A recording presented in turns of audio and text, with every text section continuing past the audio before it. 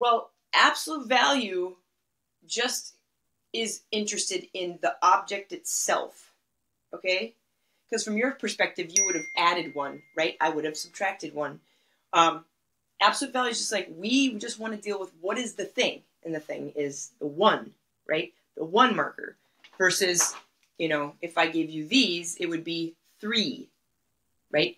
-3, +3. And that's how we would write it, right? Now just remember the symbols, right? +3, -3, okay? Absolute value is just the objective number, which in this case, if it was those markers, is 3.